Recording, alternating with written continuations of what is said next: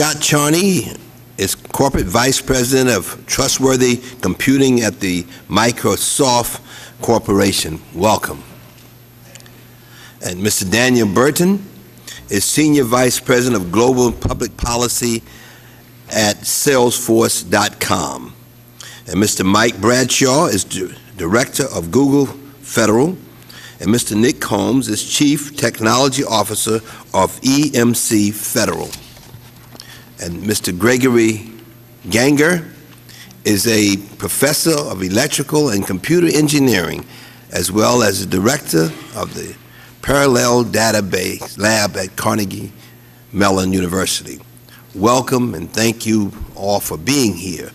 Let me say to you that we always swear our witnesses in. So if you would stand and raise your right hand. Do you agree to tell the truth and nothing but the truth? If so, answer in the affirmative. You may be seated. Let the record reflect that all the witnesses answered in the affirmative. Let me start with you, Mr. Charney, and we just go right down the line. And you know, in terms of the fact that you have 5 minutes, and then after you know how it works, and after, you know, the light comes on, caution, and then, you know, then red and all of that. So and then which will allow us the ample time to be able to raise questions. And you can see that we have a lot of questions. So why don't we just start with you, Mr. Charney, come right down the line. Thank you, Chairman Towns, Ranking Member Issa, Chairwoman Watson. Thank you for the opportunity to share Microsoft's view on the benefits and risks of cloud computing for the federal government. My name is Scott Charney. I'm the Corporate Vice President for Trustworthy Computing and Environmental Sustainability at Microsoft. I also serve as one of the 4 co-chairs for the Center for Strategic and International Studies Commission on Cybersecurity for the 44th Presidency. Prior to joining Microsoft, I was Chief of the Computer Crime and Intellectual Property Section at the U.S. Department of Justice. In my testimony today, I want to describe how cloud computing impacts responsibilities for the security, privacy, and reliability of IT systems, and I want to highlight the importance of Electronic Communications Privacy Act reform and identity management issues. While cloud computing creates new opportunities, it also presents new challenges. More specifically, a government agency using a cloud service may shift certain security, privacy, and reliability responsibilities to the cloud provider. To ensure this is done properly, government agencies need to clearly identify their security, privacy, and reliability requirements to the cloud provider, and cloud providers need to be transparent about the steps taken to meet those requirements. In Microsoft's case, we employ a holistic approach in managing security, privacy, and reliability issues, an approach that is designed to meet or exceed customer requirements. This approach, which encompasses physical, personnel, and IT security, has 3 parts. First, we have a risk-based information security program that assesses and prioritizes security and operational threats to the business. Second, we maintain and regularly update a detailed set of security controls to mitigate risk. Third, we use a compliance framework to ensure that controls are designed appropriately and operating effectively. A key part of this process is the Microsoft Security Development Lifecycle, or SDL, which helps to improve security and privacy protections in our software and our services.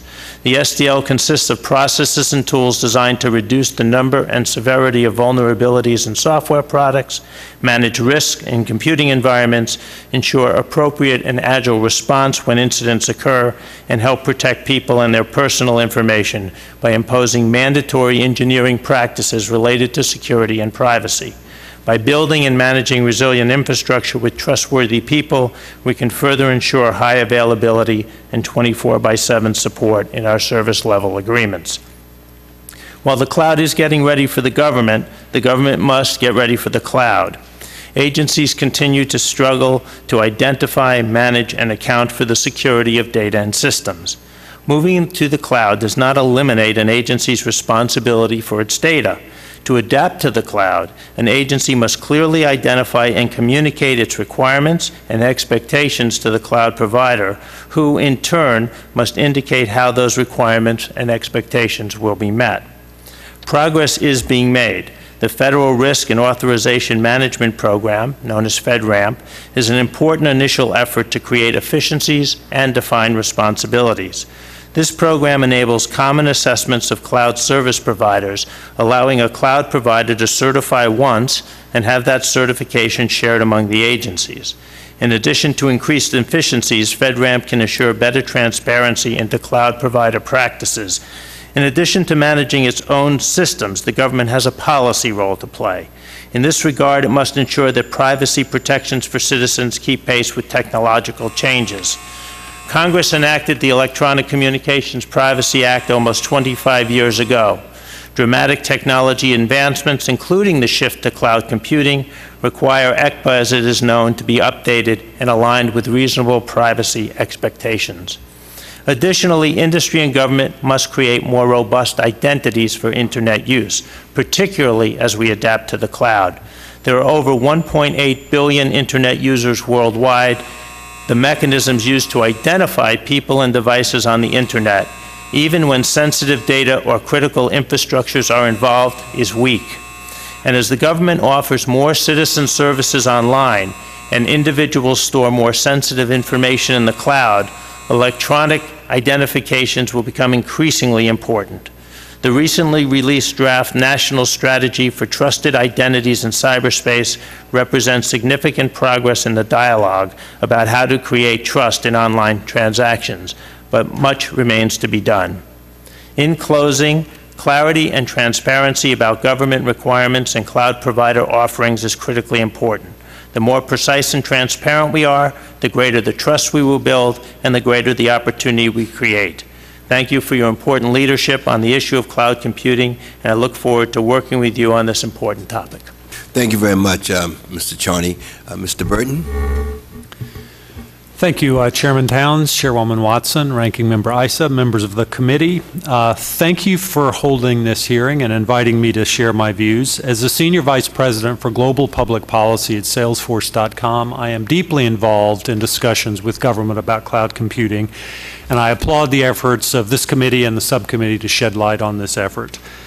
Salesforce.com is a leading enterprise cloud computing company whose applications allow organizations to input, store, process, and access data about their customers over the Internet. In addition, we provide a cloud collaboration tool called Chatter and a cloud technology platform called Force.com. Several U.S. federal agencies already use Salesforce, including the Army, HHS, NASA, GSA, the State Department, the Census Bureau, and many others. In my remarks, I will make reference to the Salesforce enterprise cloud computing model, not the consumer cloud computing model popularized by companies like Amazon and eBay. Descriptions of cloud computing are like the parable of the blind men and the elephant. One blind man grabbed its trunk and said it resembled a giant snake. Another its legs and said it was a tree. A third its tusks and said it was an enormous walrus, and so on. This parable will sound familiar to anyone who follows cloud computing. Some companies state that since it involves third-party data centers, they are cloud providers. Others say that since it uses subscription payments, they are cloud providers. Still others say that since it is accessed over IT networks, they are cloud providers. While each of these descriptions is true as far as it goes, by themselves, these discrete services do not constitute cloud computing. Nor can the companies that provide these discrete services be called cloud computing providers any more than an elephant can be called a snake, a tree, or a walrus. True cloud computing consists of a combination of third-party data centers, subscription payments, internet access, and something known as multi-tenant architecture, which NIST notes in its definition. A good analogy for multi-tenancy is a skyscraper. Just like a skyscraper allows many occupants to run their businesses discretely in the same building, multi-tenant cloud computing allows many users to run their applications discretely on the same computing platform. Although users share the underlying infrastructure, they can only view the data and applications that pertain to them. In this way, multi-tenant cloud computing is like online banking. It lets a number of people use their accounts simultaneously while keeping their information secure and private. The great benefit of multi-tenancy is that it can satisfy the needs of numerous organizations on a single computing stack. Salesforce, for example, processes the data and applications for its 77,000 customers on just a few thousand servers. A single-tenant computing model, which is sometimes referred to as a private cloud, could require several 100,000 servers to manage a customer base this size. For government, multi-tenant cloud computing offers cost savings, flexibility, fast deployment, and lower risk of project failure. Traditional government IT systems require upfront investments in hardware and software and can take years to implement. As a result, they are often out of date and over budget by the time they are deployed. Multi-tenant cloud computing eliminates large upfront costs and lets government agencies start with a few users and scale rapidly, so there is much less chance of waste and failure. Understand that cost, data ownership, security, and interoperability are of particular interest to this committee. Most studies conclude that cloud computing offers important cost savings. A recent Brookings study concluding that the cost savings for government average between 25% and 50%. Salesforce case studies support this conclusion. As for ownership of data, Salesforce claims no rights to the information its customers submit to our cloud services. We use and process this information only as our customers instruct us to or to fulfill contractual and legal obligations. If a customer decides it no longer wants to use our cloud services, we make their information available to them in a format that allows them to move it elsewhere. The Salesforce security management system is based on internationally accepted security standards like ISO 27001. Perhaps the most compelling evidence of our security is the fact that over 77,000 organizations around the world, including very large institutions in highly regulated sectors like financial services, healthcare, and government, trust their information and cloud applications to Salesforce. When it comes to interoperability, the proof is in performance. Over 50% of the transactions we process are handled automatically. In other words, about 150 million times per day, our computers seamlessly operate with outside computers without human involvement. I appreciate the committee's efforts to advance the government's ability to take advantage of this important technology and look forward to your questions. Right. Thank you very much, Mr. Burton. Let me just say to the committee members that we have 3 votes. And we will hear from Mr. Bradshaw, and then I will recess the committee, and we will return 10 minutes after the last vote. Mr. Bradshaw. Thank you, Mr. Chairman. Thank you, Mr. Chairman. Thank you, Mr. Chairman. Mr. Chairman, Chairwoman Watson, Ranking Member Issa, and members of the committee. I lead the Google team that provides cloud computing services to the federal government, and I'm pleased to be here. Federal IT is at a crossroads. Down one path, the adoption of cloud computing, we see more competition and innovation. Down another path, which keeps IT tethered to the traditional desktop computing model, we have more of the status quo, meaning fewer choices and less competition. If there's one thing I want to leave you with today, it's this: the cloud is secure, the cloud saves taxpayer money, and the cloud can make government more efficient. We believe federal IT procurement policy should encourage competition and choice. As you've heard today, there are 3 basic types of IT infrastructure: cloud, there's legacy, and a hybrid model that tethers the cloud to legacy systems. Google offers cloud solutions that are used by 2 million businesses. A growing number of state and local governments, from Los Angeles to Orlando, use the cloud, as do federal agencies, including the Departments of Defense, Energy, and Interior, as well as NASA, the SEC, and the GSA. I'd like to focus on 3 benefits from federal adoption of the cloud. 1, enhanced security. 2, savings for taxpayers. And 3, more competition and innovation. First, the cloud offers security advantages over legacy and tether cloud alternatives. Under legacy computing models, we store critical data on our computers and servers, either at work or at home. This is the equivalent of keeping cash under our mattress. Storing data securely in a multi-tenant cloud is like keeping cash in a bank. Cloud providers are security professionals, and they can offer better security than customers do on their own. There have been several examples where government laptops and hard drives were lost or stolen, compromising the sensitive personal information of hundreds of thousands of individuals. In fact, GAO confirmed in 2009 that recent data losses occurring at federal agencies have been the result of physical thefts or improper safeguarding of systems. An important security benefit of the full cloud model is that you can control security updates much more consistently and easily. Research shows most organizations take between 25 to 60 days to deploy security patches, and some CIOs admit it can take up to 6 months. In the cloud, everyone gets security updates as soon as they're available, not weeks or months later.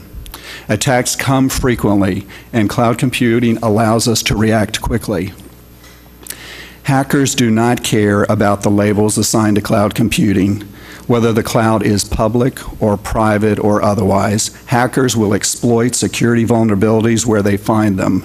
That's why security must be judged based on an examination of specific security controls in place by a given cloud computing implementation. At Google, we protect data by shredding and splitting it across numerous servers and data centers, making an attack much harder because no user's data resides on a single disk or server. The data is replicated and spread across different locations, so if a hurricane or an earthquake strikes one place, the application keeps running elsewhere. This is important for backup and disaster recovery. It was a key consideration for the city of Los Angeles because of their location in an earthquake zone. Backup and recovery solutions are built into Google's cloud architecture, and it comes at no extra cost. Second, the cloud can save taxpayer dollars. This April, Brookings found that the government agencies that switched to some form of cloud computing saw up to 50% savings. Last year, Forrester calculated that Google's cloud-based email service was 1/3 the cost of legacy email. To put that in context, the federal government spends $76 billion per year on IT, with $20 billion of that devoted to hardware, software, and file servers. Other cost savings come from improving productivity, enabling more federal employees to telework, and reducing energy consumption. Third, introducing more choices into the federal marketplace will intensify competition, which in turn will drive innovation up and prices down. The federal government is embracing cloud computing, and we support the administration's effort to drive the adoption of the cloud, including FedRAMP. We strongly support the effort to accelerate the process. Naturally, legacy providers would benefit if they didn't have to compete with the cloud, so it's not surprising that some may try to slow this transition by fomenting fear of cloud security. This overlooks the security problems we've seen in legacy IT systems, and it fails to recognize how these problems can be solved by the cloud. We're out of time now, and so we're going to recess, and we'll reconvene 10 minutes after the last vote. Thank you so much. Thank you.